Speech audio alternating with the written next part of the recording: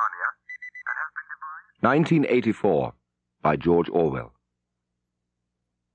It was a bright, cold day in April, and the clocks were striking 13.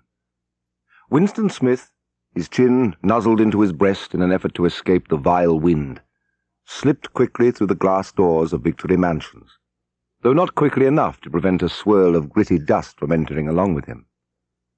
The hallway smelt of boiled cabbage and old rag mats. At one end of it, a coloured poster, too large for indoor display, had been tacked to the wall. It depicted simply an enormous face, more than a metre wide. The face of a man about 45, with a heavy black moustache and ruggedly handsome features. Winston made for the stairs. It was no use trying the lift. Even at the best of times it was seldom working, and at present the electric current was cut off during daylight hours. It was part of the economy drive in preparation for Hate Week. The flat was 7 flights up, and Winston, who was 39 and had a varicose ulcer above his right ankle, went slowly, resting several times on the way. On each landing opposite the lift shaft, the poster with the enormous face gazed from the wall. It was one of those pictures which are so contrived that the eyes follow you about when you move. "Big Brother is watching you," the caption ran beneath it. Inside the flat, a voice was reading out a list of figures that had something to do with the production of pig iron. The voice came from an oblong metal plaque like a dulled mirror, which formed part of the surface of the right-hand wall. Winston turned a switch, and the voice sank somewhat, though the words were still distinguishable. The instrument, the telescreen it was called, could be dimmed, but there was no way of shutting it off completely. He moved over to the window. A smallish, frail figure, the meagreness of his body merely emphasized by the blue overalls which were the uniform of the party. His hair was very fair, his face naturally sanguine, his skin roughened by coarse soap and blunt razor blades, and the cold of the winter that had just ended. Outside, even through the shut window-pane, the world looked cold. Down in the street, little eddies of wind were whirling dust and torn paper into spirals. And though the sun was shining and the sky a harsh blue, there seemed to be no colour in anything, except the posters that were plastered everywhere. The black mustachioed face gazed down from every commanding corner. "Big Brother is watching you," the caption said, while the dark eyes looked deep into Winston's own. Behind Winston's back, the voice from the telescreen was still babbling away. The telescreen received and transmitted simultaneously. Any sound that Winston made above the level of a very low whisper would be picked up by it. Moreover, so long as he remained within the field of vision which the metal plaque commanded, he could be seen as well as heard. Winston kept his back turned to the telescreen. It was safer, though, as he well knew, even a back can be revealing. A kilometre away, the Ministry of Truth, his place of work, towered vast and white above the grimy landscape. This, he thought with a sort of vague distaste, this was London, chief city of Airstrip 1, itself the third most populous of the provinces of Oceania. He tried to squeeze out some childhood memory that should tell him whether London had always been quite like this. Were there always these vistas of rotting 19th-century houses, their sides shored up with balks of timber, their windows patched with cardboard and their roofs with corrugated iron, their crazy garden walls sagging in all directions? And the bomb sites where the plaster dust swirled in the air and the willow herbs straggled over the heaps of rubble, and the places where the bomb had cleared a larger patch and there had sprung up sordid colonies of wooden dwellings like chicken houses. But it was no use. He could not remember. Nothing remained of his childhood except a series of bright-lit tableaus occurring against no background and mostly unintelligible. The Ministry of Truth was startlingly different from any other building inside. It was an enormous, pyramid-shaped structure of glittering white concrete, soaring up terrace after terrace, 300 metres into the air. From where Winston stood, it was just possible to read, picked out on its white face in elegant lettering, the 3 slogans of the party. War is peace.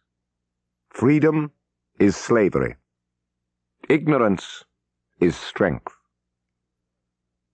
Scattered about London there were just 3 other buildings of similar appearance and size. They were the homes of the 3 other ministries. Apart from the Ministry of Truth, which concerned itself with news, there was the Ministry of Peace, which concerned itself with war, the Ministry of Love, which maintained law and order, and the Ministry of Plenty, which was responsible for economic affairs. Their names, in newspeak, Mini-True, Mini-Pax, Mini-Love, and Mini-Plenty. The Ministry of Love was the really frightening one. It was a place impossible to enter except on official business, and then only by penetrating a maze of barbed wire entanglements, steel doors, and hidden machine-gun nests. Even the streets leading up to its outer barriers were roamed by gorilla-faced guards in black uniforms, armed with jointed truncheons. Winston turned round abruptly. He had set his features into the expression of quiet optimism that is advisable to wear when facing the telescreen. He crossed the room into the tiny kitchen. He took down from a shelf a bottle of colourless liquid with a label marked Victory Gin. It gave off a sour, oily smell. Winston poured out nearly a teacupful and gulped it down like a dose of medicine. When the burning in his belly died down, the world began to look more cheerful. He took a cigarette from a pack marked Victory Cigarettes and went back to the living room. For some reason, the telescreen was in an unusual position in the room and did not command a complete view. There was an alcove to the left of the screen with a small table in it. By sitting in the alcove and keeping well back, Winston was able to keep outside the range of the telescreen. He could be heard, of course, but so long as he stayed in his chair, he could not be seen. From the table drawer, Winston took out a penholder, a bottle of ink, and a thick, quarto-sized blank book with a red back and a marble cover. It was a very beautiful book. He had seen it lying in the window of a frowsy little junk shop in a slummy quarter of town, and had been stricken immediately by an overwhelming desire to possess it. The party members were supposed not to go into ordinary shops, but the rule was not strictly kept, because there were various things, such as shoelaces and razor blades, which it was impossible to get hold of in any other way. He had bought it and carried it guiltily home in his briefcase. Even with nothing written in it, it was a compromising possession. The thing that he was about to do was to open a diary. This was not illegal. Nothing was illegal, since there were no longer any laws, but if detected, it was reasonably certain that it would be punished by death, or at least by 25 years in a forced labour camp. He dipped the pen in the ink, and then faltered for just a second. A tremor had gone through his bowels. To mark the paper was the decisive act. In small, clumsy letters he wrote, April the 4th, 1984. He sat back. A sense of complete helplessness had descended upon him. To begin with, he did not know with any certainty that the year was 1984. It must be around that date, since he was fairly sure that his age was 39, and he believed that he had been born in 1944 or 1945.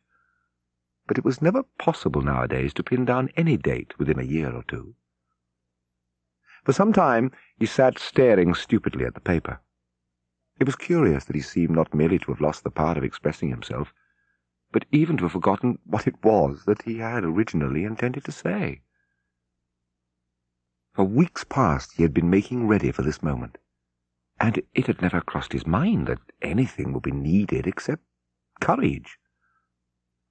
All he had to do was to transfer to paper the interminable, restless monologue that had been running inside his head literally for years. At this moment, however, even the monologue had dried up. A memory began to clarify in his mind. It had happened this morning at the ministry, if anything so nebulous can be said to happen. It was nearly 1100, and in the records department where Winston worked, they were dragging the chairs out of the cubicles and grouping them in the centre of the hall opposite the big telescreen, in preparation for the 2 minutes hate. Winston was just taking his place in one of the middle rows when 2 people whom he knew by sight but had never spoken to came unexpectedly into the room. One of them was a girl whom he had often passed in the corridors. He did not know her name, but he knew that she worked in the fiction department. Presumably, since he had sometimes seen her with oily hands and carrying a spanner, she had some mechanical job on one of the novel-writing machines. She was a bold-looking girl of about 27, with thick hair, a freckled face, and swift athletic movements. A narrow scarlet sash, emblem of the Junior Anti-Sex League, was wound several times round the waist of her overalls, just tightly enough to bring out the shapeliness of her hips. Winston had disliked her from the very first moment of seeing her.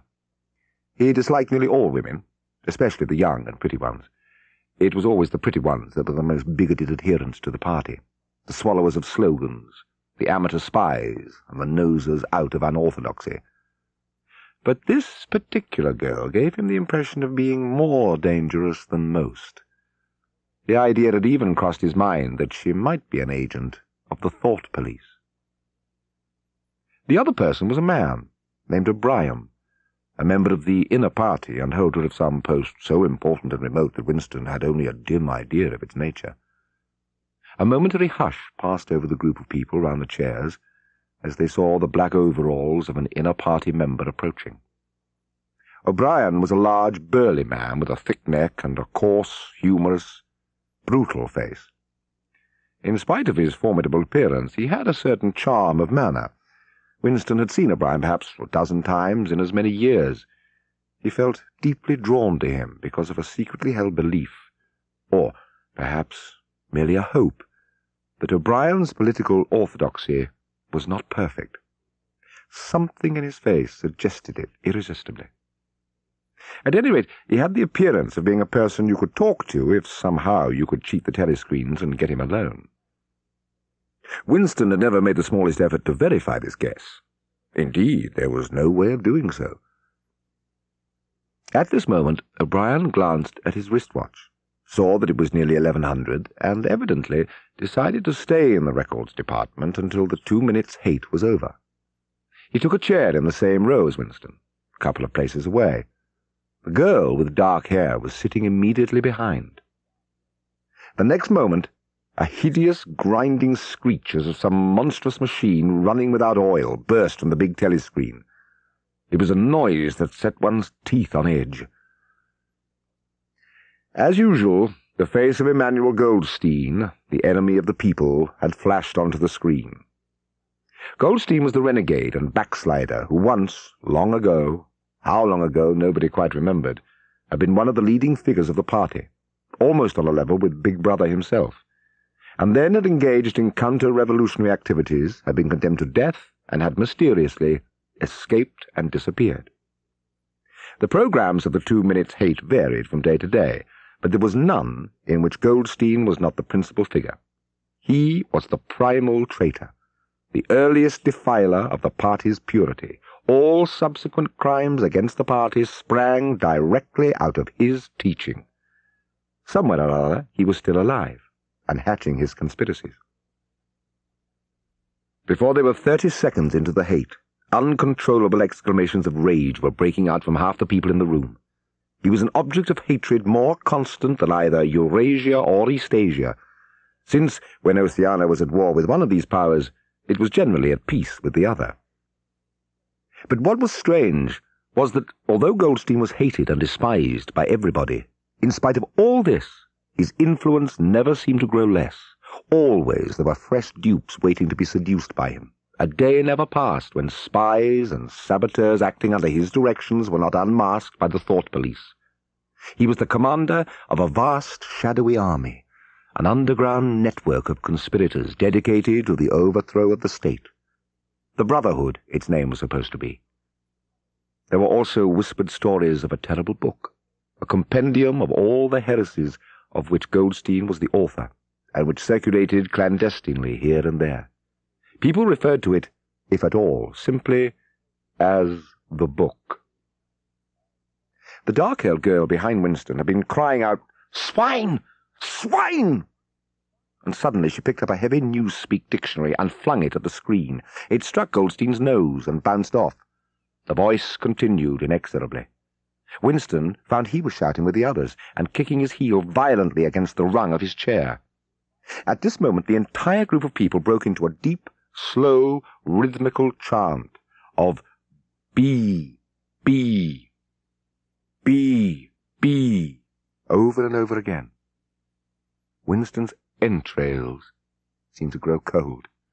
In the 2 minutes' hate he could not help sharing in the general delirium, but this subhuman chanting of B, B, B, B always filled him with horror.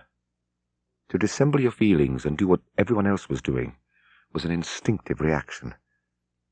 But there was the space of a couple of seconds when the expression of his eyes might conceivably have betrayed him, and it was exactly at this moment that the significant thing happened. If, indeed, it did happen.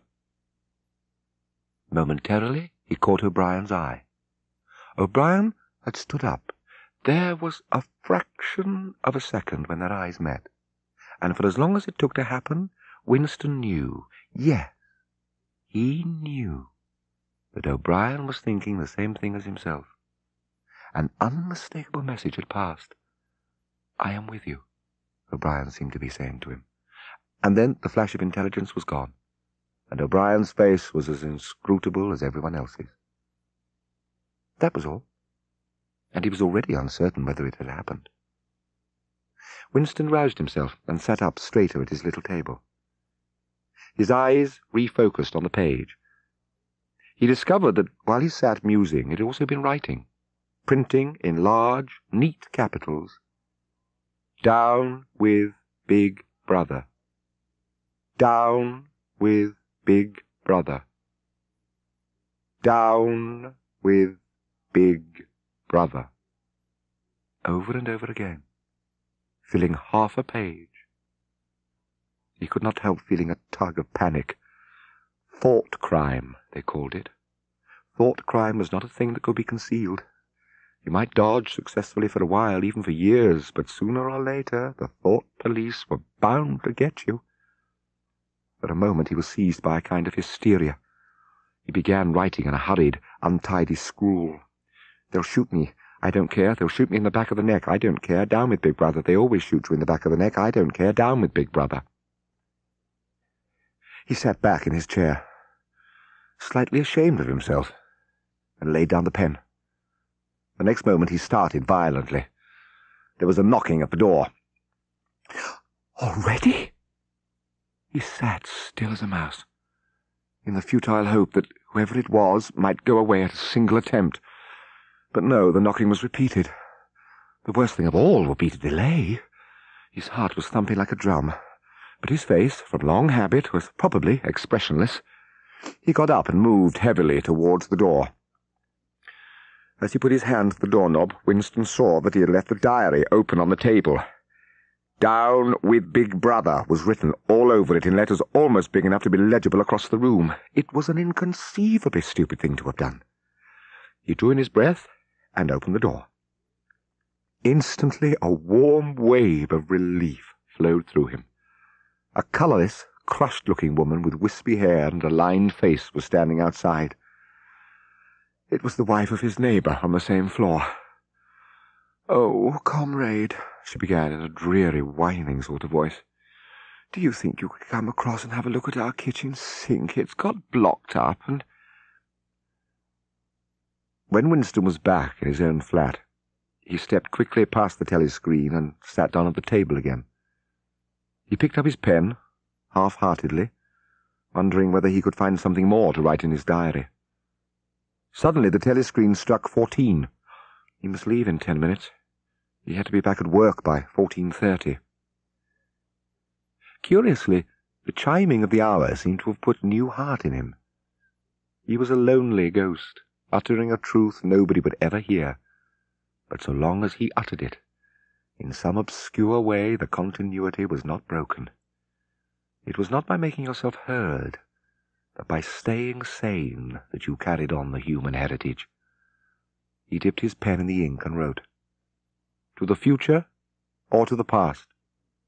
To a time when thought is free, when men are different from one another and do not live alone, to a time when truth exists and what is done cannot be undone, from the age of uniformity, from the age of solitude, from the age of Big Brother, from the age of double-think, greetings.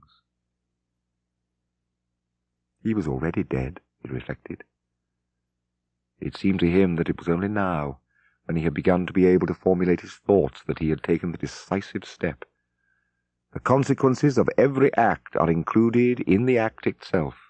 He wrote, "Thought crime does not entail death. Thought crime is death." Now he had recognized himself as a dead man. It became important to stay alive as long as possible. 2 fingers of his right hand were ink-stained.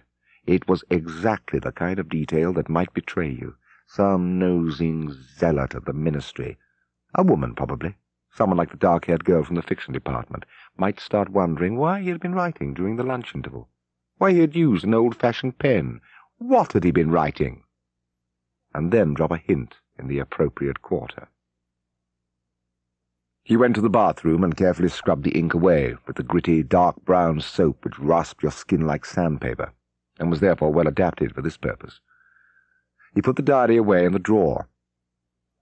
It was quite useless to think of hiding it, but he could at least make sure whether or not its existence had been discovered.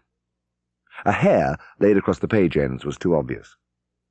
With the tip of his finger, he picked up an identifiable grain of whitish dust and deposited it on the corner of the cover, but it was bound to be shaken off if the book was moved. Winston was dreaming. Suddenly he was standing on short, springy turf, on a summer evening when the slanting rays of the sun gilded the ground. The landscape that he was looking at recurred so often in his dreams that he was never fully certain whether or not he had seen it in the real world. In his waking thoughts he called it the Golden Country. It was an old, rabbit-bitten pasture, with a foot-track wandering across it and a molehill here and there. In the ragged hedge on the opposite side of the field, the boughs of the elm trees were swaying very faintly in the breeze, their leaves just stirring in dense masses like women's hair. Somewhere near at hand, though out of sight, there was a clear, slow-moving stream where dace were swimming in the pools under the willow trees. The girl with dark hair was coming towards them across the field. With what seemed a single movement, she tore off her clothes and flung them disdainfully aside. Her body was white and smooth, but it aroused no desire in him. Indeed, he barely looked at it. What overwhelmed him in that instant was admiration for the gesture with which she had thrown her clothes aside. With its grace and carelessness, it seemed to annihilate a whole culture, a whole system of thought, as though Big Brother and the party and the thought police could all be swept into nothingness by a single, splendid movement of the arm. That, too, was a gesture belonging to the ancient time. Winston woke up with the word Shakespeare on his lips. With the deep, unconscious sigh which not even the nearness of the telescreen could prevent him from uttering when his day's work started, Winston pulled the speakwrite towards him, blew the dust from its mouthpiece, and put on his spectacles. Then he unrolled and clipped together 4 small cylinders of paper, which had already flopped out of the pneumatic tube on the right-hand side of his desk. In the walls of the cubicle there were 3 orifices. To the right of the speakwrite, a small pneumatic tube for written messages. To the left, a larger one for newspapers. And in the side wall, within easy reach of Winston's arm, a large oblong slit protected by a wire grating. This last was for the disposal of waste paper. Similar slits existed in thousands or tens of thousands throughout the building, not only in every room, but at short intervals in every corridor. For some reason, they were nicknamed memory holes. When one knew that any document was due for destruction, or even when one saw a scrap of waste paper lying about, it was an automatic action to lift the flap of the nearest memory hole and drop it in, whereupon it would be whirled away on a current of warm air to the enormous furnaces which were hidden somewhere in the recesses of the building. Winston dialed back numbers on the telescreen and called for the appropriate issues of The Times, which slid out of the pneumatic tube only after a few minutes' delay. The messages he had received referred to articles or news items which, for one reason or another, it was thought necessary to alter, or, as the official phrase had it, to rectify. As soon as Winston had dealt with each of the messages, he clipped his speak-written corrections to the appropriate copy of The Times and pushed them into the pneumatic tube. Then, with a movement which was as nearly as possible unconscious, he crumpled up the original message and any notes that he himself had made and dropped them into the memory hole to be devoured by the flames. What happened in the unseen labyrinth to which the pneumatic tubes led, he did not know in detail. But he did know in general terms. As soon as all the corrections which happened to be necessary in any particular number of the Times had been assembled and collated, that number would be reprinted, the original copy destroyed, and the corrected copy placed on the files in its stead. A number of the Times, which might, because of changes in political alignment or mistaken prophecies uttered by Big Brother, have been rewritten a dozen times, still stood on the files bearing its original date, and no other copy existed to contradict it. Books also were recalled and rewritten again and again, and were invariably reissued without any admission that any alteration had been made. And the Records Department was itself only a single branch of the Ministry of Truth, and the Ministry had not only to supply the multifarious needs of the party, but also to repeat the whole operation at a lower level for the benefit of the proletariat. There was a whole chain of separate departments dealing with proletarian literature, music, drama, and entertainment generally. Here were produced rubbishy newspapers, containing almost nothing except sport, crime, and astrology, sensational 5-cent novelettes, films oozing with sex, and sentimental songs which were composed entirely by mechanical means, on a special kind of kaleidoscope known as a versificator. There was even a whole subsection, pornosec, it was called in newspeak, engaged in producing the lowest kind of pornography, which was sent out in sealed packets and which no party member, other than those who worked on it, was permitted to look at. "If there is hope," wrote Winston, "it lies in the prose." If there was hope, it must lie in the prose, because only there, in those swarming, disregarded masses, 85% of the population of Oceania, could the force to destroy the party ever be generated. The party could not be overthrown from within. Its enemies, if it had any enemies, had no way of coming together, or even of identifying one another. Even if the legendary brotherhood existed, as just possibly it might, it was inconceivable that its members could ever assemble in large numbers. But the prose, if only they could somehow become conscious of their strength, would have no need to conspire. Surely, sooner or later, it must occur to them to do it. And yet, he wrote, "Until they become conscious, they will never rebel. And until after they have rebelled, they cannot become conscious." That, he reflected, might almost have been a transcription from one of the party textbooks. It might be true that the average human being was better off now than he had been before the Revolution.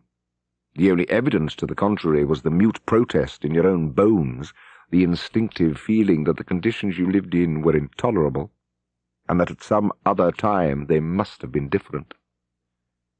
It struck him that the truly characteristic thing about modern life was not its cruelty and insecurity, but simply its bareness, its dinginess, its listlessness. Life, if you looked about you, bore no resemblance not only to the lies that streamed out of the telescreens, but even to the ideals that the party were trying to achieve. Great areas of it, even for a party member, were neutral and non-political, a matter of slogging through dreary jobs, fighting for a place on the tube, darning a worn-out sock, catching a saccharin tablet, saving a cigarette end. The ideal set up by the party was something huge, terrible, and glittering, a world of steel and concrete, of monstrous machines and terrifying weapons, a nation of warriors and fanatics marching forward in perfect unity, all thinking the same thoughts and shouting the same slogans, perpetually working, fighting, triumphing, persecuting, 300 million people, all with the same face. The reality was decaying, dingy cities, where underfed people shuffled to and fro in leaky shoes, in patched-up 19th-century houses that smelt always of cabbage and bad lavatories. He seemed to see a vision of London, vast and ruinous, a city of 1,000,000 dustbins. The immediate advantages of falsifying the past were obvious, but the ultimate motive was mysterious. He took up his pen again and wrote, "I understand how. I do not understand why." He wondered, as he had many times wondered before, whether he himself was a lunatic. Perhaps a lunatic was simply a minority of one. But the thought of being a lunatic did not greatly trouble him. The horror was that he might also be wrong. With the feeling that he was speaking to O'Brien, and also that he was setting forth an important axiom, he wrote, "Freedom is the freedom to say that 2 + 2 make 4. If that is granted, all else follows." From somewhere at the bottom of a passage, the smell of roasting coffee, real coffee, not Victory coffee, came floating out into the street. Winston paused involuntarily. For perhaps 2 seconds he was back in the half-forgotten world of his childhood. Then a door banged, seeming to cut off the smell as abruptly as though it had been a sound. He had walked several kilometres over pavements, and his varicose ulcer was throbbing. This was the second time in 3 weeks that he had missed an evening in the community centre. A rash act, since you could be certain that the number of your attendances at the centre was carefully checked. But this evening, as he came out of the ministry, the balminess of the April air had tempted him. On impulse, he had turned away from his bus stop and wandered off into the labyrinth of London, first south, then east, then north again, losing himself among unknown streets and hardly bothering in which direction he was going. He was in a narrow street with a few dark little shops interspersed among dwelling-houses. Immediately above his head there hung 3 discoloured metal balls, which looked as if they had once been gilded. He seemed to know the place. Of course! He was standing outside the junk shop where he had bought the diary. A twinge of fear went through him. It had been a sufficiently rash act to buy the book in the beginning, and he had sworn never to come near the place again. And yet the instant that he allowed his thoughts to wander, his feet had brought him back here of their own accord. It was precisely against suicidal impulses of this kind that he had hoped to guard himself by opening the diary. The shop was still open. With the feeling that he would be less conspicuous inside than hanging about on the pavement, he stepped through the doorway. If questioned, he could plausibly say that he was trying to buy razor blades. The old proprietor had just lighted a hanging oil lamp, which gave off an unclean but friendly smell.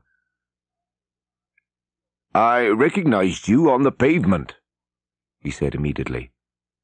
"Is there anything special I can do for you, or did you just want to look round?" "I was passing," said Winston vaguely. "I just looked in." The tiny interior of the shop was uncomfortably full, but there was almost nothing in it of the slightest value. The floor space was very restricted, because all round the walls were stacked innumerable dusty picture frames. In the window there were trays of nuts and bolts, worn-out chisels, penknives with broken blades, tarnished watches that did not even pretend to be in going order, and other miscellaneous rubbish. Only on a small table in the corner was there a litter of odds and ends, lacquered snuff-boxes, agate brooches, and the like, which looked as though they might include something interesting. As Winston wandered over towards the table, his eye was caught by a round, smooth thing that gleamed softly in the lamplight, and he picked it up. It was a heavy lump of glass, curved on one side, flat on the other, making almost a hemisphere. There was a peculiar softness as of rainwater in both the colour and the texture of the glass. At the heart of it, magnified by the curved surface, there was a strange pink convoluted object that recalled a rose or a sea anemone. "What is it?" said Winston, fascinated. "Oh, that's coral, that is," said the old man. "It must have come from the Indian Ocean. They used to kind of embed it in the glass. That wasn't made less than 100 years ago. More, by the look of it." "It's a beautiful thing," said Winston. "It is a beautiful thing," said the other appreciatively. "But there's not many that'd say so nowadays." He coughed. "Now, if it so happened that you wanted to buy it, that'd cost you $4. Winston immediately paid over the money and slid the coveted thing into his pocket. What appealed to him about it was not so much its beauty as the air it seemed to possess of belonging to an age quite different from the present one. It was very heavy in his pocket, but fortunately it did not make much of a bulge. It was a queer thing, even a compromising thing, for a party member to have in his possession. Anything old, and for that matter anything beautiful, was always vaguely suspect. The old man had grown noticeably more cheerful after receiving the $4. "There's another room upstairs that you might care to look at," he said. "There's not much in it, just a few pieces."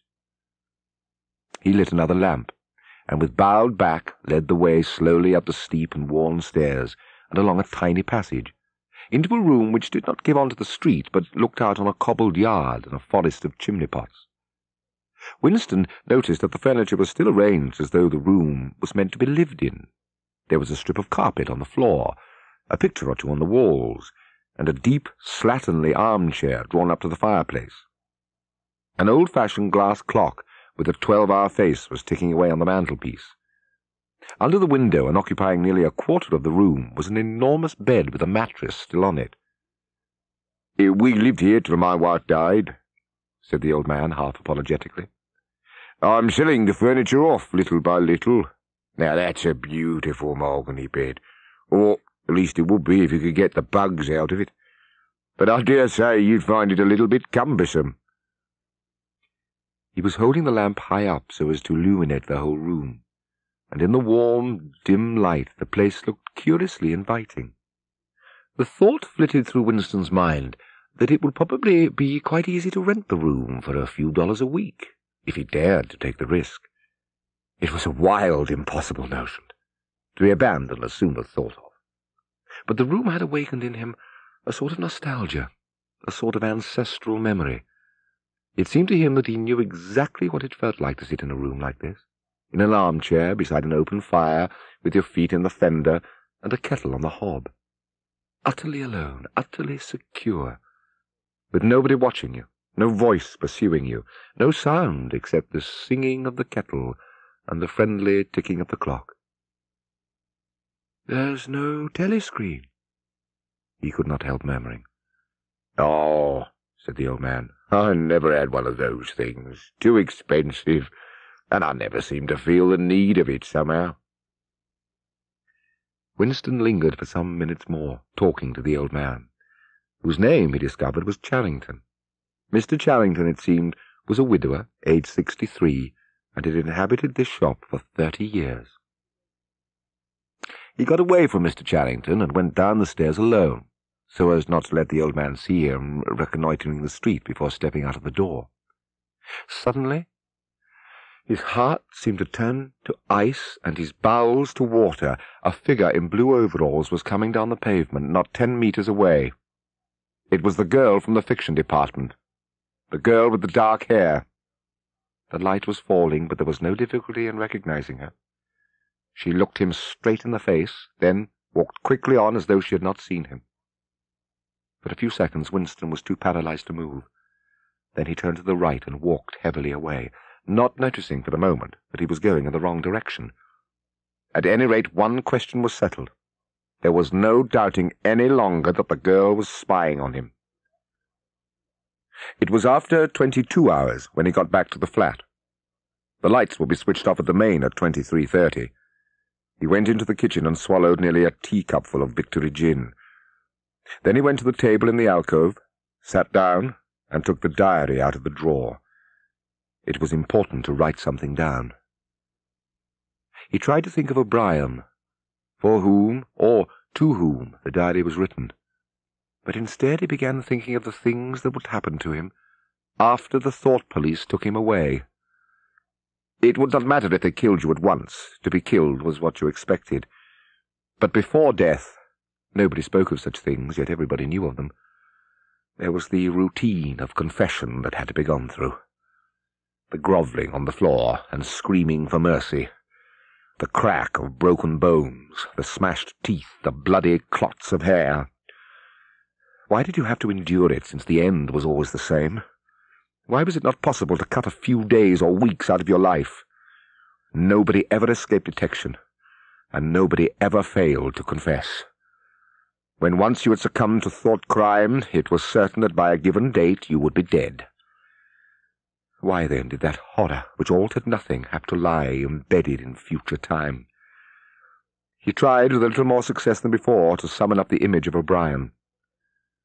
But with the voice from the telescreen nagging at his ears, he could not follow the train of thought further. He put a cigarette in his mouth. Half the tobacco promptly fell out onto his tongue, a bitter dust which was difficult to spit out again.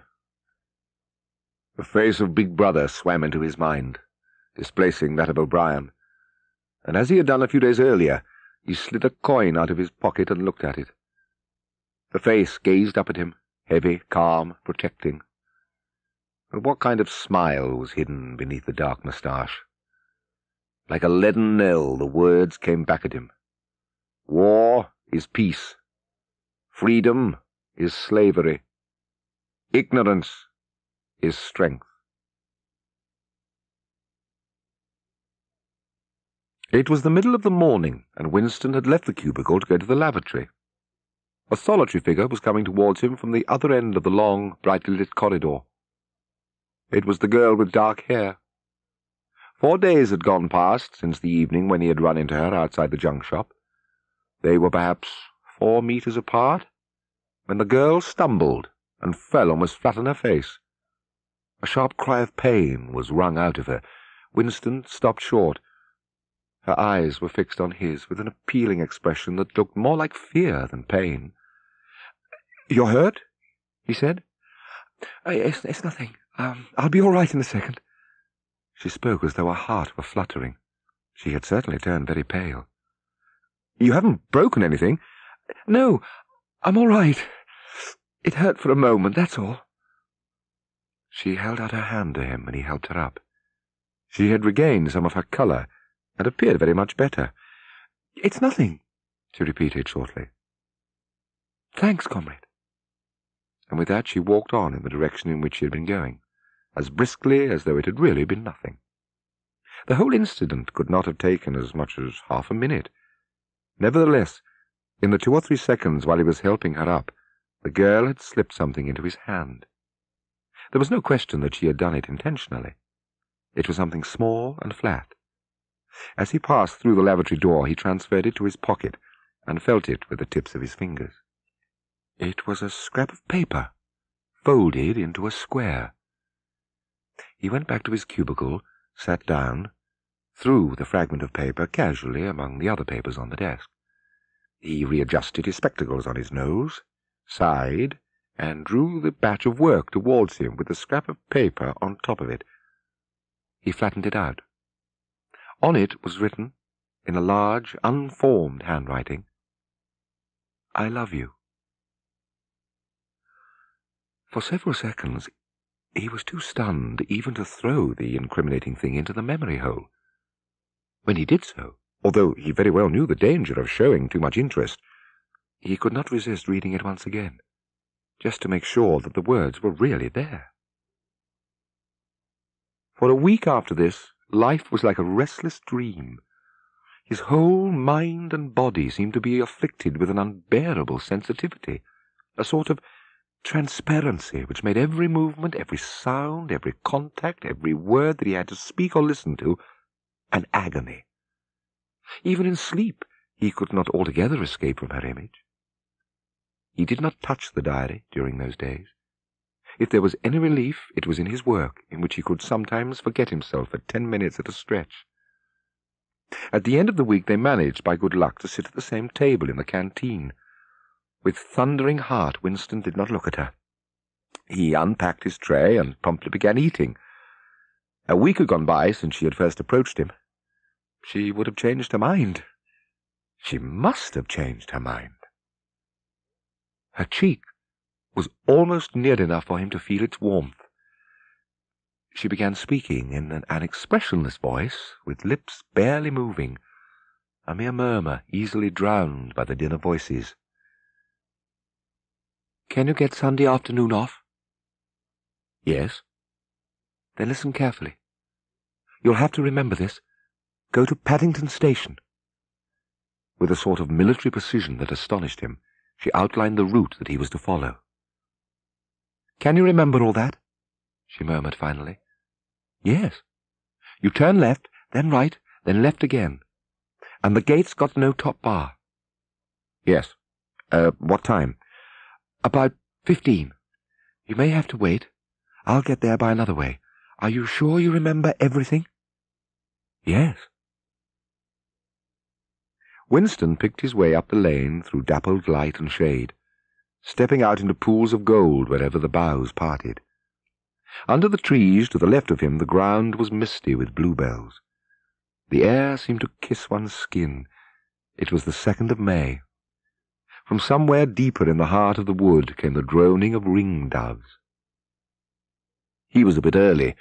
There had been no difficulties about the journey, and the girl was so evidently experienced that he was less frightened than he would normally have been. Presumably she could be trusted to find a safe place. In general, you could not assume that you were much safer in the country than in London. For distances of less than 100 kilometres, it was not necessary to get your passport endorsed. But sometimes there were patrols hanging about the railway stations, who examined the papers of any party member they found there, and asked awkward questions. However, no patrols had appeared, and on the walk from the station he had made sure by cautious backward glances that he was not being followed. The lane widened, and in a minute he came to the footpath she had told him of, a mere cattle track which plunged between the bushes. He had no watch, but it could not be 15 yet. The bluebells were so thick underfoot that it was impossible not to tread on them. He knelt down and began picking some, partly to pass the time away, but also from a vague idea that he would like to have a bunch of flowers to offer to the girl when they met. He had got together a big bunch and was smelling their faint, sickly scent, when a sound at his back froze him, the unmistakable crackle of a foot on twigs. He went on, picking bluebells. It was the best thing to do. It might be the girl, or he might have been followed after all. To look round was to show guilt.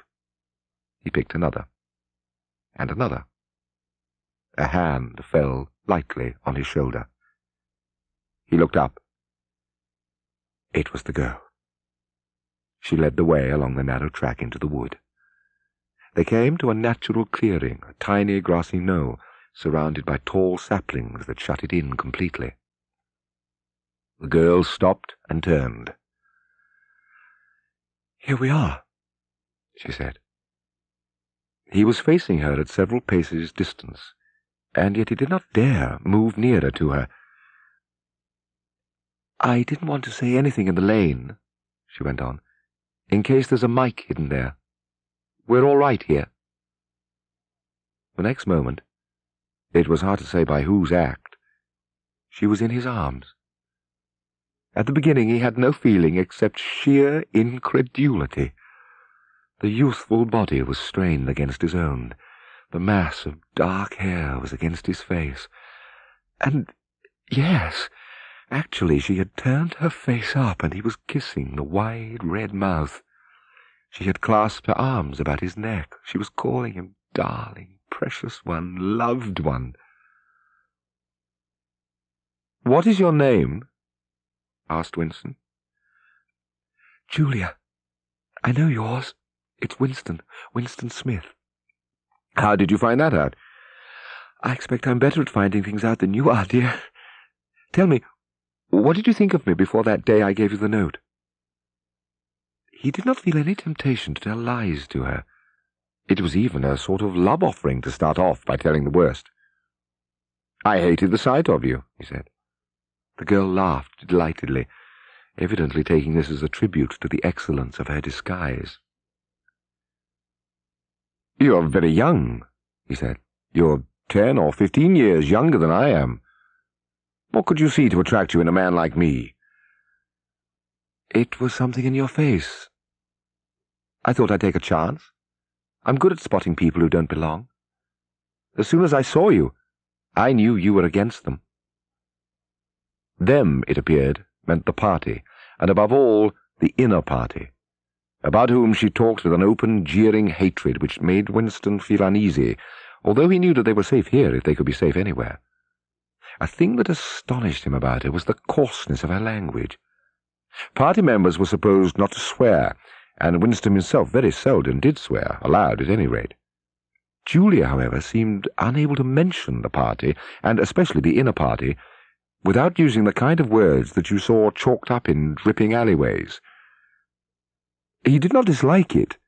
It was merely one symptom of her revolt against the party and all its ways, and somehow it seemed natural and healthy, like the sneeze of a horse that smells bad hay. They left the clearing and wandered again through the checkered shade, with their arms round each other's waists whenever it was wide enough to walk two abreast. They stood in the shade of hazel bushes. The sunlight, filtering through innumerable leaves, was still hot on their faces. Winston looked out into the field beyond and underwent a curious, slow shock of recognition. He knew it by sight. "Isn't there a stream somewhere near here?" he whispered. "That's right. There is a stream. It's at the edge of the next field." "It's the Golden Country." "Almost," he murmured. "The Golden Country?" "Oh, it's nothing, really. A landscape I've seen sometimes in a dream." There was a direct, intimate connection between chastity and political orthodoxy. For how could the fear, the hatred, and the lunatic credulity which the party needed in its members be kept at the right pitch, except by bottling down some powerful instinct and using it as a driving force? The sex impulse was dangerous to the party, and the party had turned it to account. From the moment of declaring war on the party, it was better to think of yourself as a corpse. "We are dead," he said. "We're not dead yet," said Julia prosaically. "Not physically. 6 months, a year, 5 years, conceivably. I'm afraid of death.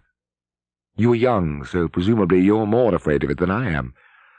Obviously, we shall put it off as long as we can, but it makes very little difference. So long as human beings stay human, death and life are the same thing." "Oh, rubbish! Which would you sooner sleep with, me or a skeleton? Don't you enjoy being alive? Don't you like feeling? This is me, this is my hand, this is my leg. I'm real, I'm solid, I'm alive. Don't you like this?" She twisted herself round and pressed her bosom against him. He could feel her breasts, ripe yet firm through her overalls. Her body seemed to be pouring some of its youth and vigour into his. "Yes, I like that," he said. "Then stop talking about dying." Winston looked round the shabby little room above Mr. Charrington's shop.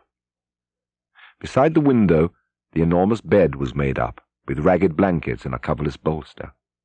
The old-fashioned clock with the 12-hour face was ticking away on the mantelpiece. In the fender was a battered tin oil stove, a saucepan, and 2 cups provided by Mr. Charrington. Winston lit the burner and set a pan of water to boil. He had brought an envelope full of Victory coffee and some saccharine tablets. The clock's hands said 7:20. It was 19:20, really. She was coming at 19:30. Folly. Folly, his heart kept saying. Conscious, gratuitous, suicidal folly. Of all the crimes that a party member could commit, this one was the least possible to conceal. As he had foreseen, Mr. Charrington had made no difficulty about letting the room. Nor did he seem shocked or become offensively knowing when it was made clear that Winston wanted the room for the purpose of a love affair. Privacy, he said, was a very valuable thing. Under the window, somebody was singing. Winston peeped out, secure in the protection of the muslin curtain. The June sun was still high in the sky, and in the sun-filled court below, a monstrous woman, solid as a Norman pillar, with brawny red forearms and a sacking apron strapped about her middle, was stumping to and fro between a wash-tub and a clothesline, pegging out a series of square white things which Winston recognized as babies' diapers. Whenever her mouth was not corked with clothes pegs, she was singing in a powerful contralto. It was only an hopeless fancy, it passed like an April day, but a look and a word and the dreams they stirred, they have stolen my heart away. The tune had been haunting London for weeks past. It was one of countless similar songs published for the benefit of the proles by a subsection of the music department. The words of these songs were composed without any human intervention whatever, on an instrument known as a versificator. But the woman sang so tunefully as to turn the dreadful rubbish into an almost pleasant sound. At this moment there was a quick step on the stairs. Julia burst into the room. She was carrying a tool-bag of coarse brown canvas, such as he had sometimes seen her carrying to and fro at the ministry. He started forward to take her in his arms, but she disengaged herself rather hurriedly, partly because she was still holding the tool-bag. "Half a second," she said. "Just let me show you what I've brought. Did you bring some of that filthy Victoria coffee? I thought you would. You can chuck it away again, because we shan't be needing it. Look here." She fell on her knees, threw open the bag, and tumbled out some spanners and a screwdriver that filled the top part of it. Underneath were a number of neat paper packets. "Real sugar. Not saccharin, sugar. And here's a loaf of bread, proper white bread, not our bloody stuff, and a little pot of jam. And here's a tin of milk. But look, this is the one I'm really proud of. I had to wrap a bit of sacking round it because—" But she did not need to tell him why she had wrapped it up. The smell was already filling the room, a rich, hot smell like an emanation from his early childhood. "It's coffee," he murmured. "Real coffee." They flung their clothes off and climbed into the huge mahogany bed. "It's sure to be full of bugs, but who cares?" said Julia. One never saw a double bed nowadays, except in the homes of the proles. Winston had occasionally slept in one in his boyhood. Julia had never been in one before, so far as she could remember. Presently they fell asleep for a little while. When Winston woke up, the hands of the clock had crept round to nearly 9. He did not stir, because Julia was sleeping with her head in the crook of his arm. He wondered vaguely whether, in the abolished past, it had been a normal experience to lie in a bed like this, in the cool of a summer evening, a man and a woman with no clothes on, making love when they chose, talking of what they chose, not feeling any compulsion to get up, simply lying there and listening to peaceful sounds outside. Surely there could never have been a time when that seemed ordinary. Julia woke up, rubbed her eyes, and raised herself on an elbow to look at the oil stove. "Half the water's boiled away," she said. "I'll get up and make some coffee in another moment." "Hi! Get out, you filthy brute!" She suddenly twisted herself over in the bed, seized a shoe from the floor and sent it hurtling into the corner with a boyish jerk of her arm, exactly as he had seen her fling the dictionary at Goldstein that morning during the 2-minute hate. "What was it?" he said in surprise. "A rat! There's a hole down there!" "Rats!" exclaimed Winston. "In this room?" "They're all over the place," said Julia indifferently as she lay down again. "Don't go on," said Winston, with his eyes tightly shut. "Dearest, you've gone quite pale. What's the matter? Do they make you feel sick?" "Of all horrors in the world, a rat." For several moments he had the feeling of being back in a nightmare which had recurred from time to time throughout his life. He was standing in front of a wall of darkness, and on the other side of it there was something unendurable, something too dreadful to be faced. In the dream his deepest feeling was always one of self-deception, because he did in fact know what was behind the wall of darkness. "I'm sorry," he said. "It's nothing. I don't like rats, that's all." Already the black instant of panic was half forgotten. Feeling slightly ashamed of himself, he sat up against the bedhead. Julia got out of bed, pulled on her overalls, and made the coffee. Winston did not get up for a few minutes more. The room was darkening. He turned over towards the light and lay gazing into the glass paperweight. He had the feeling that he could get inside it.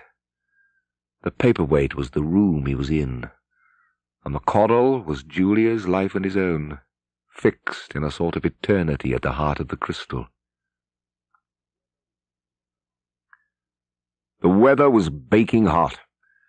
In the labyrinthine ministry, the windowless, air-conditioned rooms kept their normal temperature, but outside, the pavement scorched one's feet, and the stench of the tubes at the rush hours was a horror. The preparations for Hate Week were in full swing, and the staffs of all the ministries were working overtime. Processions, meetings, military parades, lectures, waxworks, displays, film shows, telescreen programs all had to be organized. Stands had to be erected, effigies built, slogans coined, songs written, rumors circulated, photographs faked. Julia's unit in the fiction department had been taken off the production of novels and was rushing out a series of atrocity pamphlets. Winston, in addition to his regular work, spent long periods every day in going through back files of the Times and altering and embellishing news items which were to be quoted in speeches. In the room over Mr. Charrington's shop, when they could get there, Julia and Winston lay side by side on a stripped bed under the open window, naked for the sake of coolness. The rat had never come back, but the bugs had multiplied hideously in the heat. It did not seem to matter. Dirty or clean, the room was paradise. As soon as they arrived, they would sprinkle everything with pepper, bought on the black market, tear off their clothes, and make love with sweating bodies, then fall asleep and wake to find that the bugs had rallied and were massing for the counter-attack.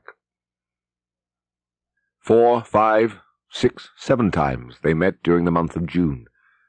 Winston had dropped his habit of drinking gin at all hours. He seemed to have lost the need for it.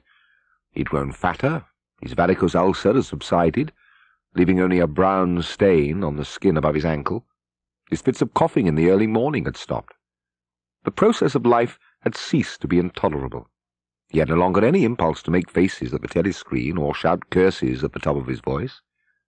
Now that they had a secure hiding place, almost a home, it did not even seem a hardship that they could only meet infrequently and for a couple of hours at a time. What mattered was that the room over the junk shop should exist. To know that it was there, inviolate, was almost the same as being in it. Often they gave themselves up to daydreams of escape. Their luck would hold indefinitely, and they would carry on their intrigue just like this for the remainder of their natural lives. Or they would commit suicide together. Or they would disappear, alter themselves out of recognition, learn to speak with proletarian accents, get jobs in a factory, and live out their lives undetected in a back street. It was all nonsense, as they both knew. In reality, there was no escape. Even the one plan that was practicable, suicide, they had no intention of carrying out. To hang on from day to day and from week to week, spinning out a present that had no future, seemed an unconquerable instinct. just as one's lungs will always draw the next breath so long as there is air available. Sometimes, too, they talked of engaging in active rebellion against the party, but with no notion of how to take the first step.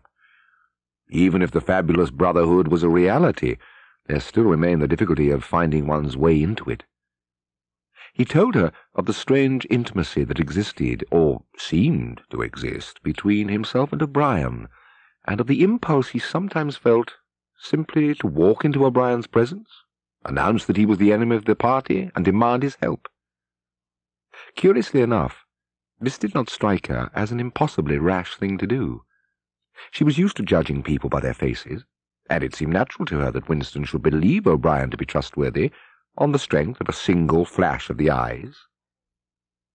In some ways, she was far more acute than Winston, and far less susceptible to party propaganda. Only when he happened in some connection to mention the war against Eurasia, she startled him by saying casually that in her opinion the war was not happening. The rocket bombs, which fell daily on London, were probably fired by the government of Oceania itself, just to keep people frightened. This was an idea that had literally never occurred to him. Then, one day it happened. All his life, it seemed to him, he had been waiting for it to happen. He was walking down the long corridor at the ministry, and he was almost at the spot where Julia had slipped the note into his hand, when he became aware that someone larger than himself was walking just behind him. The person, whoever it was, gave a small cough, evidently as a prelude to speaking. Winston stopped abruptly and turned. It was O'Brien. At last they were face to face, and it seemed that his only impulse was to run away. His heart bounded violently. He would have been incapable of speaking. O'Brien, however, had continued forward in the same movement, laying a friendly hand for a moment on Winston's arm, so that the two of them were walking side by side. He began speaking with the peculiar grave courtesy that differentiated him from the majority of inner-party members. "I had been hoping for an opportunity of talking to you," he said. "I was reading one of your Newspeak articles in the Times the other day. You take a scholarly interest in Newspeak, I believe." "Hardly scholarly," he said. I'm only an amateur." "What I had really intended to say was, have you seen the 10th edition of the Newspeak Dictionary?" "No," said Winston. "I didn't think it had been issued yet. We're still using the 9th in the records department."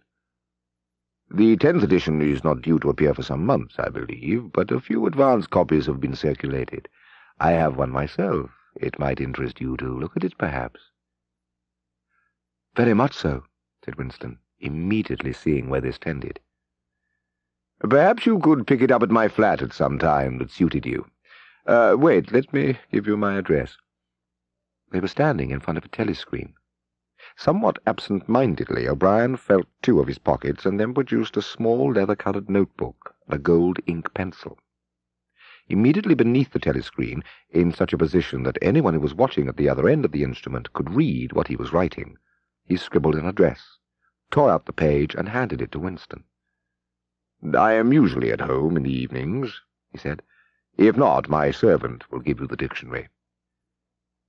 He was gone, leaving Winston holding the scrap of paper, which this time there was no need to conceal.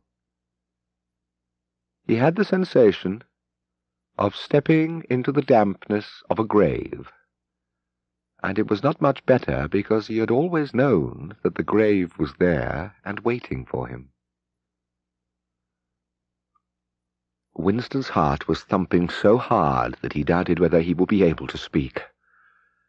They had done it. They had done it at last, was all he could think. It had been a rash act to come here at all, and sheer folly to arrive together. But merely to walk into such a place needed an effort of the nerve. It was only on very rare occasions that one saw inside the dwelling-places of the inner party, or even penetrated into the quarter of the town where they lived. The whole atmosphere of the huge block of flats, the richness and spaciousness of everything, The unfamiliar smells of good food and good tobacco, the silent and incredibly rapid lifts sliding up and down, the servants hurrying to and fro. Everything was intimidating. When the servant showed them in, O'Brien rose deliberately from his chair and came towards them across the soundless carpet. As O'Brien passed the telescreen, a thought seemed to strike him. He stopped, turned aside, and pressed a switch on the wall. There was a sharp snap. The voice had stopped. Julia uttered a tiny sound, a sort of squeak of surprise. Even in the midst of his panic, Winston was too much taken aback to be able to hold his tongue. "You can turn it off?" he said. "Yes," said O'Brien. "We can turn it off. We have that privilege." He was opposite them now. His solid form towered over the pair of them, and the expression on his face was still indecipherable. He was waiting, somewhat sternly, for Winston to speak. But about what? The seconds marched past, enormous. With difficulty, Winston continued to keep his eyes fixed on O'Brien. Then he began. "We have come here because—" He paused, realizing for the first time the vagueness of his own motives. "Because we believe that there is some kind of conspiracy, some kind of secret organization working against the party, and that you are involved in it. We want to join it and work for it. We are enemies of the party. Tell us, is there such a person as Goldstein?" he said. "Yes, there is such a person, and he is alive. Where, I do not know." "And the conspiracy, the organization, is it real? It is not simply an invention of the thought police?" "No, it is real. The Brotherhood, we call it. You will never learn much more about the Brotherhood than that it exists and that you belong to it. I will come back to that presently. You will understand that I must start by asking you certain questions. In general terms, what are you prepared to do?" "Anything that we're capable of," said Winston. "You are prepared to give your lives?" "Yes." "You are prepared to commit murder?" "Yes." "To commit acts of sabotage which may cause the death of hundreds of innocent people?" "Yes." "To betray your country to foreign powers?" "Yes." "You are prepared to do anything which is likely to cause demoralization and weaken the power of the party?" "Yes." "You are prepared to commit suicide, if and when we order you to do so?" "Yes." "You are prepared, the two of you, to separate and never see one another again?" "No!" broke in Julia. It appeared to Winston that a long time passed before he answered. "No," he said finally. "You did well to tell me," said O'Brien. "It is necessary for us to know everything. You understand that you will be fighting in the dark. You will always be in the dark. You will receive orders, and you will obey them without knowing why. Later I shall send you a book from which you will learn the true nature of the society we live in, and the strategy by which we shall destroy it. When you have read the book, you will be full members of the Brotherhood." He halted and looked at his wristwatch. "It is almost time for you to leave. There are details to be settled," he said. "I assume that you have a hiding place of some kind?" Winston explained about the room over Mr. Charrington's shop. "That will do for the moment. Later we will arrange something else for you. It is important to change one's hiding place frequently. Meanwhile, I shall send you a copy of the book." At the door, Winston looked back, but O'Brien seemed already to be in the process of putting him out of mind. He was waiting with his hand on the switch that controlled the telescreen. Within 30 seconds, it occurred to him, O'Brien would be back at his interrupted and important work on behalf of the party. Winston was gelatinous with fatigue. Gelatinous was the right word. It had come into his head spontaneously. His body seemed to have not only the weakness of a jelly, but its translucency. He had worked more than 90 hours in 5 days for Hate Week. So had everyone else in the ministry. Now it was all over, and he had literally nothing to do. No party work of any description until tomorrow morning. He could spend 6 hours in the hiding place and another 9 in his own bed. Slowly, in mid-afternoon sunshine, he walked up a dingy street in the direction of Mr. Charrington's shop, keeping one eye open for the patrols, but irrationally convinced that this afternoon there was no danger of anyone interfering with him. With a sort of voluptuous creaking in his joints, he climbed the stair about Mr. Charrington's shop. He was tired, but not sleepy any more. He opened the window, lit the dirty little oil stove, and put on a pan of water for coffee. Julia would arrive presently. Meanwhile, there was the book. It was a heavy black volume, amateurishly bound, with no name or title on the cover. The print also looked slightly irregular. The pages were worn at the edges and fell apart, easily, as though the book had passed through many hands. The inscription on the title page ran, "The Theory and Practice of Oligarchical Collectivism," by Emmanuel Goldstein. Winston stopped reading, in comfort and safety. He was alone, no telescreen, no ear at the keyhole, no nervous impulse to glance over his shoulder or cover the page with his hand. He settled deeper into the armchair and put his feet up on the fender. It was bliss. It was eternity. Suddenly, as one sometimes does with a book of which one knows that one will ultimately read and reread every word, he opened it at a different place and found himself at Chapter 3. He went on reading. Chapter 3. War is Peace. The splitting up of the world into 3 great superstates was an event which could be, and indeed was, foreseen before the middle of the 20th century.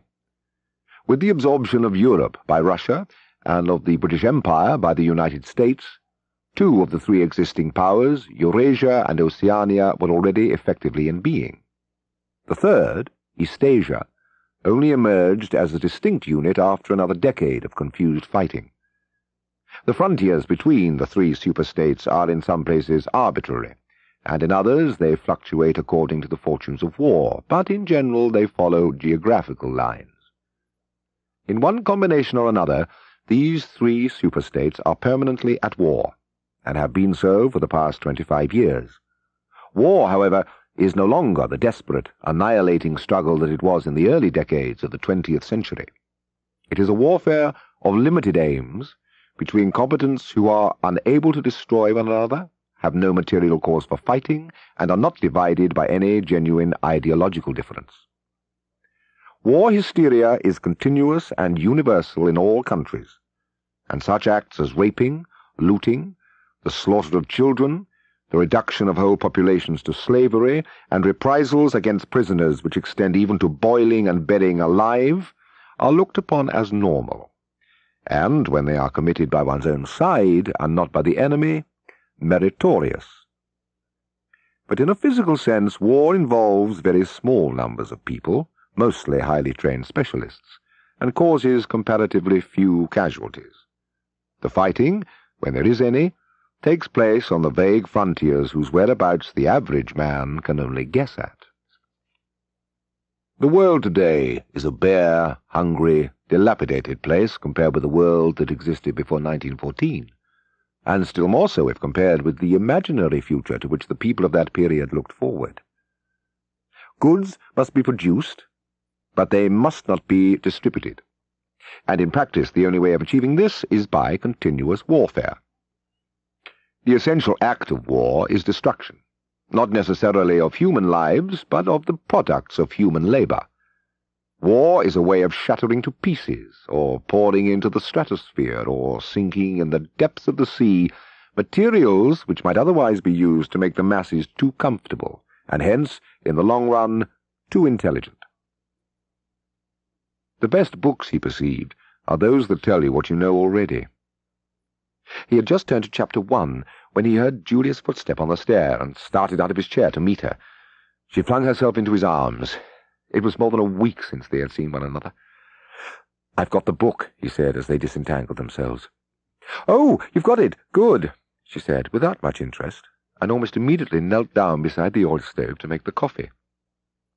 They did not return to the subject until they had been in bed for half an hour. The evening was just cool enough to make it worthwhile to pull up the counterpane. Winston reached out for the book which was lying on the floor and sat up against the bedhead. "We must read it," he said. "You too. All members of the Brotherhood have to read it." "You read it," she said, with her eyes shut. "Read it aloud. That's the best way. Then you can explain it to me as you go." The clock's hands said 6, meaning 18. They had 3 or 4 hours ahead of them. He propped the book against his knees and began reading. Chapter 1. Ignorance is Strength. Throughout recorded time, and probably since the end of the Neolithic Age, there have been 3 kinds of people in the world: the high, the middle, and the low. The aims of these 3 groups are entirely irreconcilable. The aim of the high is to remain where they are. The aim of the middle is to change places with the high. The aim of the low, when they have an aim, for it is an abiding characteristic of the low that they are too much crushed by drudgery to be more than intermittently conscious of anything outside their daily lives, is to abolish all distinctions and create a society in which all men shall be equal. Thus, throughout history, a struggle which is the same in its main outlines recurs over and over again. Given this background, one could infer, if one did not know it already, the general structure of oceanic society. At the apex of the pyramid comes Big Brother. Big Brother is infallible and all-powerful. Every success, every achievement, every victory, every scientific discovery, all knowledge, all wisdom, all happiness, all virtue, are held to issue directly from his leadership and inspiration. Nobody has ever seen Big Brother. He has a face on the hoardings, a voice on the telescreens. We may be reasonably sure that he will never die, and there is already a considerable uncertainty as to when he was born. Big Brother is the guise in which the party chooses to exhibit itself to the world. His function is to act as a focusing point for love, fear, and reverence, emotions which are more easily felt towards an individual than towards an organization. Below Big Brother comes the inner party, its numbers limited to 6 millions, or something less than 2% of the population of Oceania. Below the inner party comes the outer party, which, if the inner party is described as the brain of the state, may be justly likened to the hands. Below that come the dumb masses, whom we habitually refer to as the proles, numbering perhaps 85% of the population. In the terms of our earlier classification, the proles are the low. All the beliefs, habits, tastes, emotions, mental attitudes that characterize our time are really designed to sustain the mystique of the party and prevent the true nature of present-day society from being perceived. A party member lives from birth to death under the eye of the thought police. Even when he is alone, he can never be sure that he is alone. A party member is expected to have no private emotions and no respites from enthusiasm. He is supposed to live in a continuous frenzy of hatred of foreign enemies and internal traitors, triumph over victories, and self-abasement before the power and wisdom of the party. The discontents produced by his bare, unsatisfying life are deliberately turned outwards and dissipated by such devices as the 2 minutes hate. In old speak, it is called, quite frankly, reality control. In new speak, it is called doublethink, though doublethink comprises much else as well. Doublethink means the power of holding 2 contradictory beliefs in one's mind simultaneously and accepting both of them. Even the names of the 4 ministries by which we are governed exhibit a sort of impudence in their deliberate reversal of the facts. The Ministry of Peace concerns itself with war, the Ministry of Truth with lies, the Ministry of Love with torture, and the Ministry of Plenty with starvation. These contradictions are not accidental, nor do they result from ordinary hypocrisy. They are deliberate exercises in double-think. For it is only by reconciling contradictions that power can be retained indefinitely. In no other way could the ancient cycle be broken. If human equality is to be forever averted, if the high, as we have called them, are to keep their places permanently, then the prevailing mental attitude must be controlled insanity. But there is one question which until this moment we have almost ignored. It is, why should human equality be averted? Supposing that the mechanics of the process have been rightly described, what is the motive for this huge, accurately planned effort to freeze history at a particular moment of time? Here we reach the central secret. As we have seen, the mystique of the party, and above all of the inner party, depends upon doublethink. But deeper than this lies the original motive, the never-questioned instinct that first led to the seizure of power and brought doublethink, the thought police, continuous warfare, and all the other necessary paraphernalia into existence afterwards. This motive really consists... Winston stopped reading. If there was hope, it lay in the proles. Without having to read to the end of the book, he knew that that must be Goldstein's final message. The future belonged to the proles. Out of their mighty loins a race of conscious beings must one day come. We are the dead. Theirs is the future. We are the dead, Winston said. We are the dead, echoed Julia dutifully. You are the dead, said an iron voice behind them. They sprang apart. Winston's entrails seemed to have turned into ice. He could see the white all round the irises of Julia's eyes. You are the dead, repeated the iron voice. It was behind that picture, breathed Julia. It was behind that picture, said the voice. Remain exactly where you are. Make no movement until you are ordered. It was starting. It was starting at last. They could do nothing except stand gazing into one another's eyes. To run for life, to get out of the house before it was too late. No such thought occurred to them. Unthinkable to disobey the iron voice from the wall. There was a snap as though a catch had been turned back and a crash of breaking glass. The picture had fallen to the floor, uncovering the telescreen behind it. Now we can see you, said the voice. Stand out in the middle of the room. Stand back to back. Clasp your hands behind your heads. Do not touch one another. They were not touching, but it seemed to him that he could feel Julia's body shaking. Or perhaps it was merely the shaking of his own. Something crashed onto the bed behind Winston's back. The head of a ladder had been thrust through the window and had burst in the frame. Someone was climbing through the window. There was a stampede of boots up the stairs. The room was full of solid men in black uniforms, with iron-shod boots on their feet and truncheons in their hands. There was another crash. Someone had picked up the glass paperweight from the table and smashed it to pieces on the hearthstone. One of the men had smashed his fist into Julia's solar plexus, doubling her up like a pocket ruler. She was thrashing about on the floor, fighting for breath.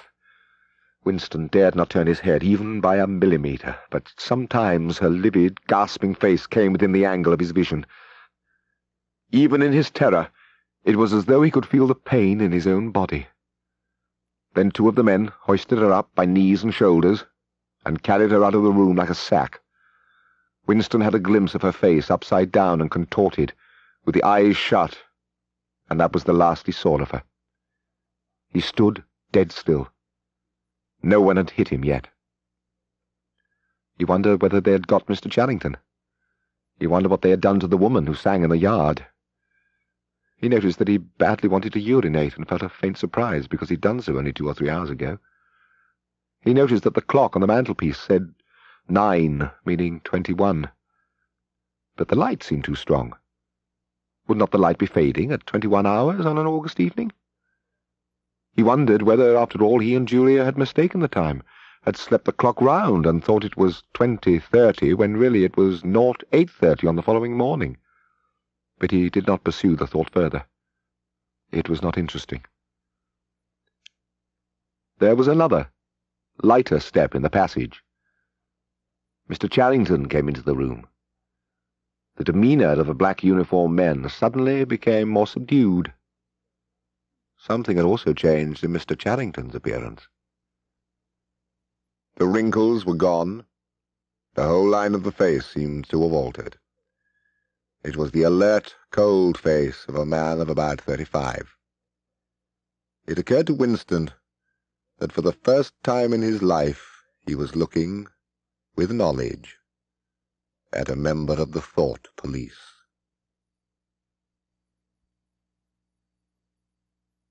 He did not know where he was. Presumably he was in the Ministry of Love, but there was no way of making certain. He was in a high-ceilinged, windowless cell with walls of glittering white porcelain. Concealed lamps flooded it with cold light, and there was a low, steady humming sound which he supposed had something to do with the air supply. A bench or shelf, just wide enough to sit on, ran round the wall, broken only by the door, and at the end opposite the door, a lavatory pan with no wooden seat. There were 4 telescreens, one in each wall. He did not know how long he'd been there, some hours at any rate. With no clocks and no daylight, it was hard to gauge the time. He hardly thought of Julia. He could not fix his mind on her. He loved her and would not betray her. But that was only a fact, known as he knew the rules of arithmetic. He felt no love for her, and he hardly even wondered what was happening to her. He thought oftener of O'Brien, with a flickering hope. O'Brien must know that he'd been arrested. The Brotherhood, he had said, never tried to save its members, but there was the razor blade. They would send the razor blade if they could. Somewhere or other, Julia was suffering, perhaps far worse than he. She might be screaming with pain at this moment. He thought, if I could save Julia by doubling my own pain, would I do it? Yes, I would. But that was merely an intellectual decision taken because he knew that he ought to take it. He did not feel it. In this place you could not feel anything except pain and foreknowledge of pain. There was the sound of marching boots outside. The steel door opened with a clang. O'Brien came in. Winston started to his feet. The shock of the sight had driven all caution out of him. For the first time in many years he forgot the presence of the telescreen. "They've got you too!" he cried. "They got me a long time ago," said O'Brien, with a mild, almost regretful irony. He stepped aside. From behind him there emerged a broad-chested guard with a long black truncheon in his hand. Winston was lying on something that felt like a camp bed, except that it was higher off the ground, and that he was fixed down in some way so that he could not move. Light that seemed stronger than usual was falling on his face. O'Brien was standing at his side, looking down at him intently. At the other side of him stood a man in a white coat holding a hypodermic syringe. The nightmare had started. How many times he had been beaten, how long the beatings had continued, he could not remember. Always there were 5 or 6 men at him simultaneously. Their real weapon was the merciless questioning that went on and on, hour after hour, tripping him up, laying traps for him, twisting everything that he said, convicting him at every step of lies and self-contradiction, until he began weeping as much from shame as from nervous fatigue. Sometimes they would suddenly change their tune, call him comrade, appeal to him in the name of Big Brother, and ask him, sorrowfully, whether even now he had not enough loyalty to the party left to make him wish to undo the evil he had done. O'Brien was the tormentor. He was the protector. He was the inquisitor. He was the friend. And once Winston could not remember whether it was in a drugged sleep or in normal sleep, or even in a moment of wakefulness. A voice murmured in his ear, "Don't worry, Winston. You are in my keeping. For 7 years I've watched over you. Now the turning point has come. I shall save you. I shall make you perfect." There was a period of blackness, and then the cell, or room, in which he now was, had gradually materialized around him. He was almost flat on his back and unable to move. His body was strapped down at every essential point. O'Brien was looking down at him gravely and rather sadly. Under his hand there was a dial with a lever on top and figures running round the face. Without any warning except a slight movement of O'Brien's hand, a wave of pain flooded his body. It was a frightening pain. His body was being wrenched out of shape. The joints were being slowly torn apart. O'Brien drew back the lever on the dial. The wave of pain receded almost as quickly as it had come. "That was 40, said O'Brien. "You can see that the numbers on this dial run up to 100. Will you please remember throughout our conversation that I have it in my power to inflict pain on you at any moment and to whatever degree I choose. If you tell me any lies, or attempt to prevaricate in any way, or even fall below your usual level of intelligence, you will cry out with pain, instantly. Do you understand that?" "Yes," said Winston. "I am taking trouble with you, Winston," he said, "because you are worth trouble. You know perfectly well what is the matter with you. You have known it for years, though you have fought against the knowledge. You are mentally deranged. You suffer from a defective memory. You are unable to remember real events, and you persuade yourself that you remember other events which never happened.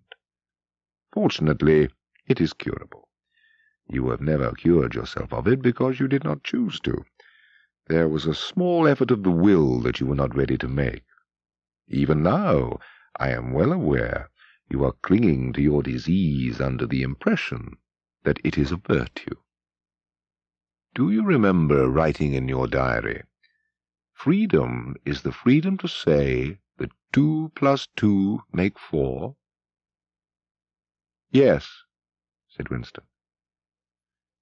O'Brien held up his left hand, its back towards Winston, with the thumb hidden and the 4 fingers extended. "How many fingers am I holding up, Winston?" "4. And if the party says that it is not 4 but 5, then how many?"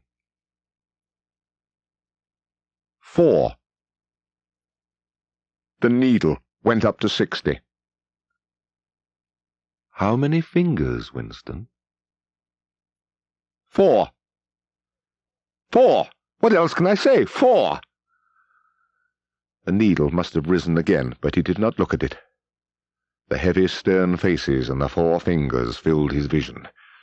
The fingers stood up before his eyes like pillars, enormous, blurry, and seeming to vibrate, but unmistakably 4. "How many fingers, Winston?" 4! Stop it! Stop it! How can you go on? 4! 4! "How many fingers, Winston?" 5! 5! 5! "No, Winston, that is no use. You are lying. You still think there are 4. How many fingers, please?" 4! 5! 4! Anything you like, only stop it! Stop the pain! The pain lessened again. He opened his eyes. O'Brien had drawn back the lever.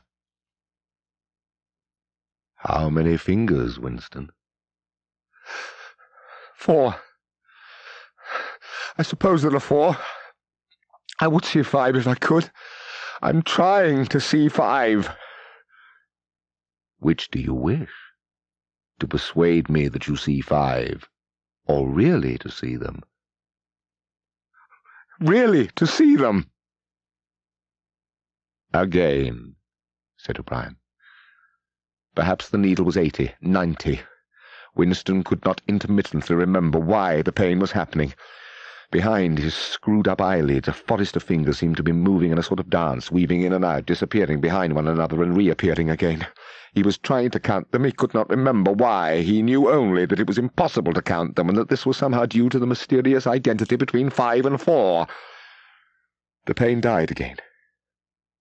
When he opened his eyes, it was to find that he was still seeing the same thing.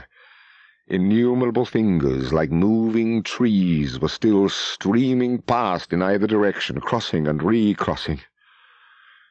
He shut his eyes again. "How many fingers am I holding up, Winston?" "I don't know.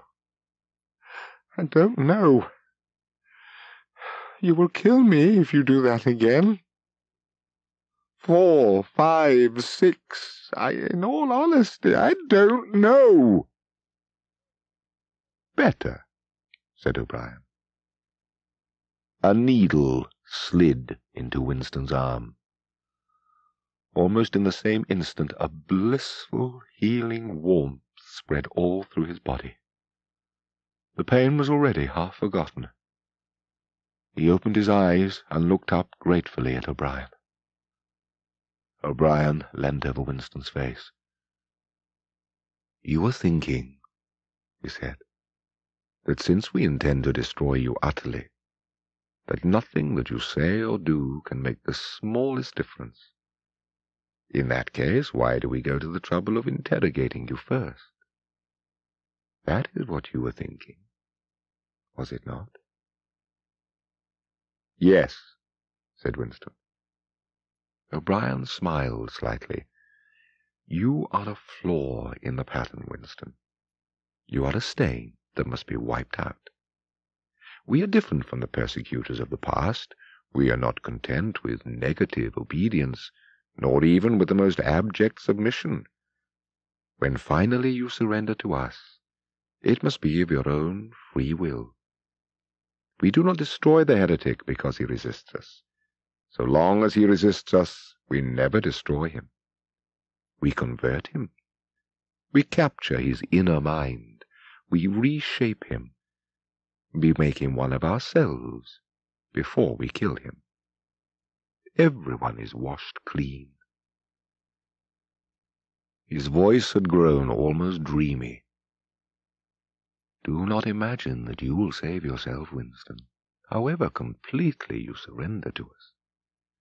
We shall squeeze you empty, and then we shall fill you with ourselves."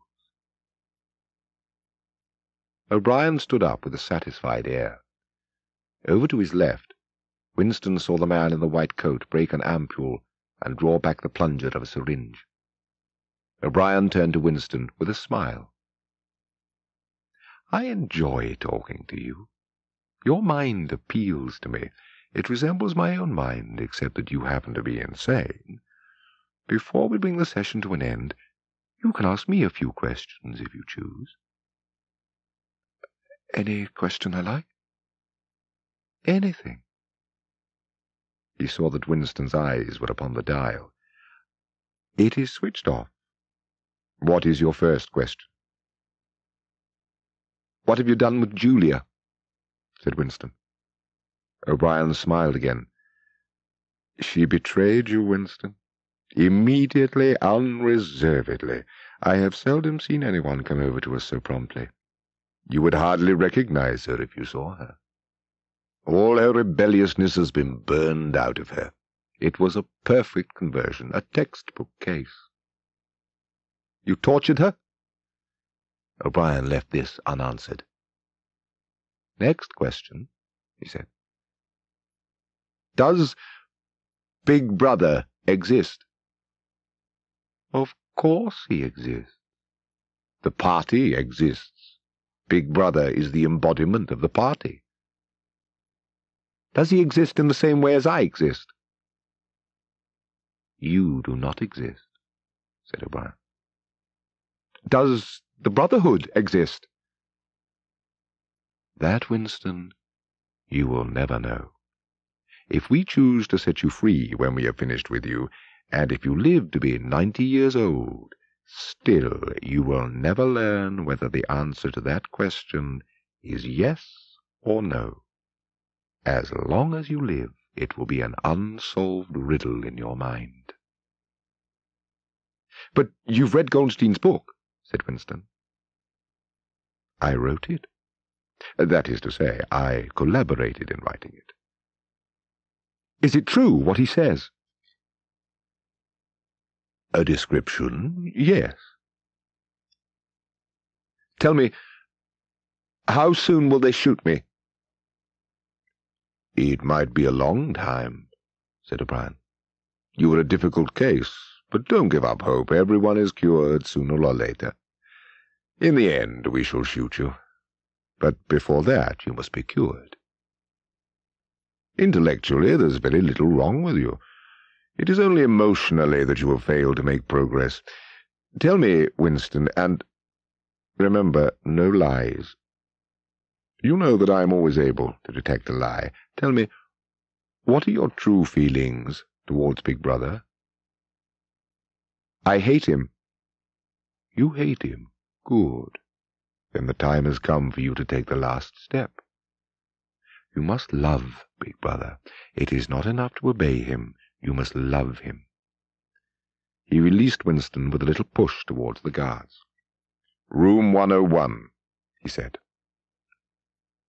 The next cell was bigger than most he had been in, but he hardly noticed his surroundings.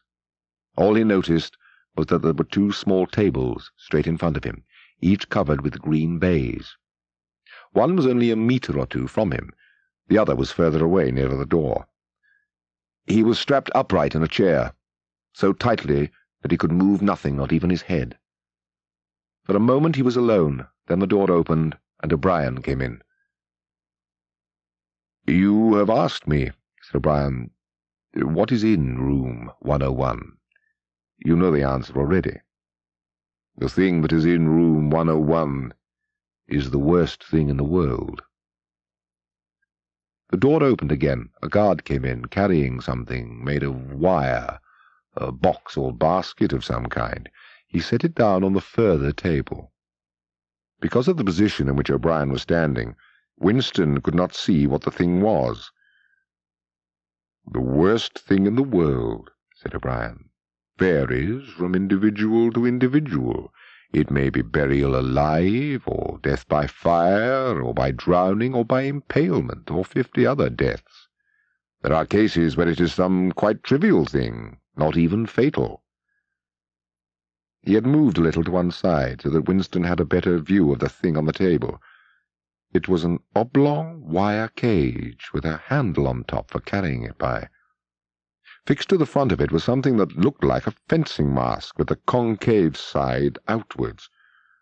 Although it was 3 or 4 meters away from him, he could see that the cage was divided lengthways into 2 compartments, and that there was some kind of creature in each.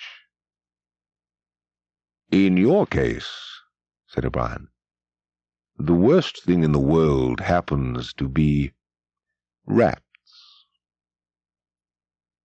A sort of premonitory tremor, a fear of what he was not certain, had passed through Winston as soon as he caught his first glimpse of the cage. But at this moment the meaning of the mask-like attachment in front of it suddenly sank into him. His bowels seemed to turn to water. "You can't do that!" he cried out in a high, cracked voice. "You couldn't! You couldn't! It's impossible!" O'Brien picked up the cage, and as he did so, pressed something in it. There was a sharp click. Winston made a frantic effort to tear himself loose from the chair. It was hopeless. Every part of him, even his head, was held immovably. O'Brien moved the cage nearer. It was less than a metre from Winston's face. "I have pressed the first lever," said O'Brien. "You understand the construction of this cage? The mask will fit over your head, leaving no exit. When I press this other lever, the door of the cage will slide up. These starving brutes will shoot out of it like bullets." The cage was nearer. It was closing in. To think even with a split-second left, to think was the only hope. Suddenly the foul, musty odour of the brutes struck his nostrils. There was a violent convulsion of nausea inside him, and he almost lost consciousness.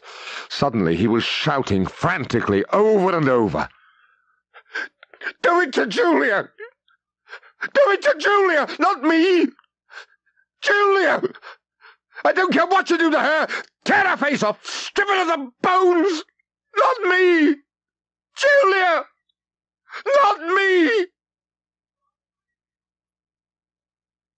There was the cold touch of wire against his cheek. But through the darkness that enveloped him he heard another metallic click, and knew that the cage door had clicked shut and not open.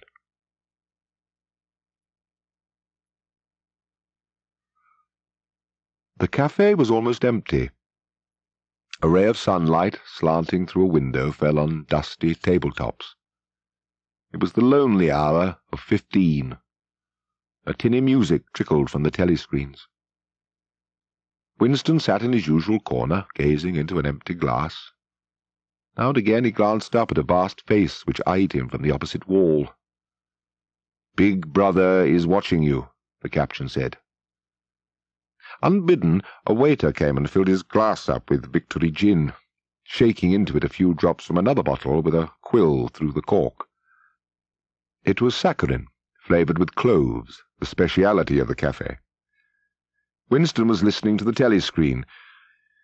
There was a possibility that at any moment there might be a special bulletin from the Ministry of Peace. The news from the African front was disquieting in the extreme. On and off he'd been worrying about it all day. Julia had said, "They can't get inside you." But they could get inside you. "What happens to you here is forever," O'Brien had said. That was the true word. There were things, your own acts, from which you could never recover. Something was killed in your breast, burnt out, cauterized out. He had seen her. He had even spoken to her. There was no danger in it. He knew as though instinctively that they now took almost no interest in his doings. He could have arranged to meet her a second time if either of them had wanted to. Neither did.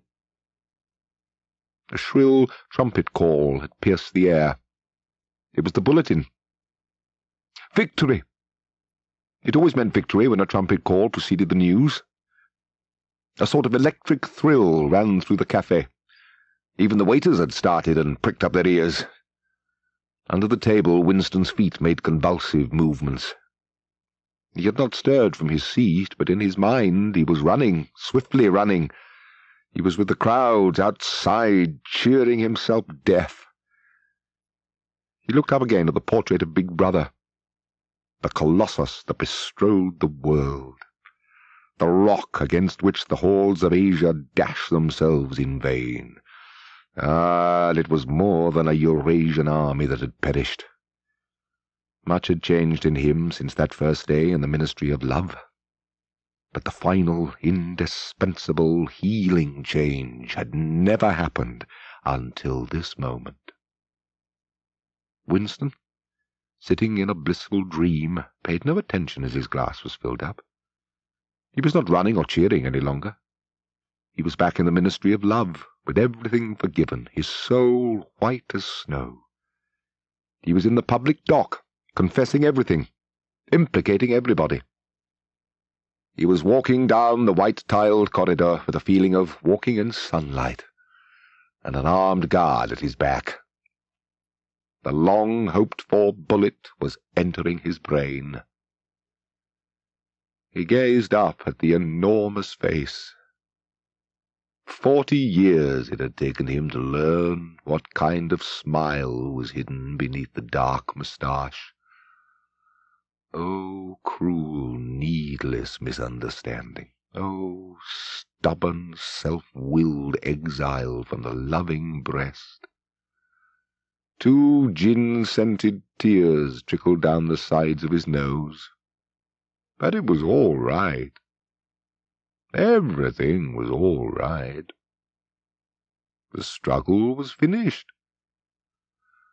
He had won the victory over himself.